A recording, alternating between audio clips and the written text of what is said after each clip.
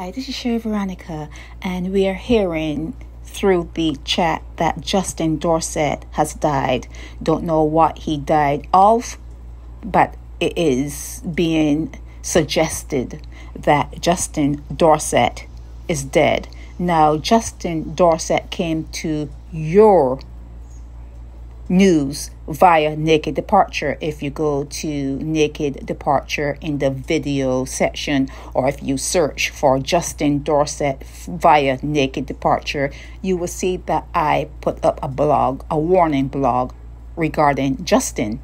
Now, he lived in Barbados. He has Barbadian parents who were in England. I think he was born in England, but he lived in Barbados for a while, and he was accused of raping someone in Barbados. And while the case was to be heard in the court and he was out on bail, he left Barbados and went to England. So he absconded. He left a place where he should not have left. He should have waited for that trial to be heard.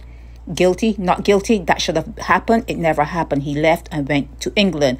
In England, my video that is up, you see people have him held down. They have their hands on him. They have him held down because they claim that he went to a young girl's house. She was probably 13, I think, and it is alleged that he was at her house.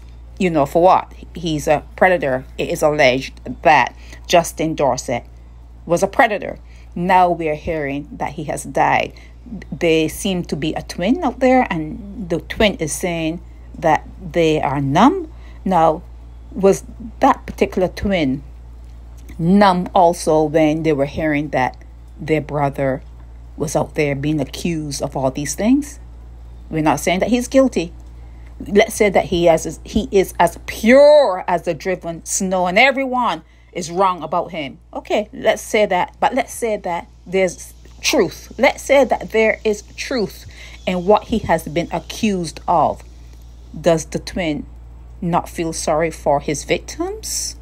Does the twin not say in some part of their heart, maybe it's best that he left and may he be at peace now with whatever demons that may have been residing in him? Does that twin not say that and stay off of social media, pretending to be all emotional? You know, sometimes you have to check that emotional program that you have installed in you. You have to check it. And when someone has done things that are contrary to the moral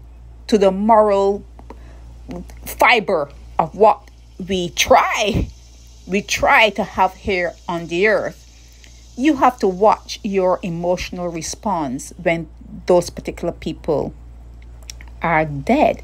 Because I've even seen and heard of people attending funerals of their pedophile fathers who have done the unimaginable, and they have attended the funeral and cried and thrown themselves on the ground and being so mournful, and they know that is a son of a bitch that's leaving the earth. They know, but then they will show up and they would perform. They have you have got to work on those emotional programs that you have installed in you. You have to watch yourself. You have to watch what you're trying to tell the world, because the world is not believing you. The world knows that is a son of a bitch that's leaving the earth. The world knows that. So you have to watch your emotional response to things that happen, because then they're going to start to look at you. If you are going to throw yourself on the ground, or if you are going to say, oh, I'm numb and I'm so shocked and this and that, they're going to start to look at you, because if you resonate with that,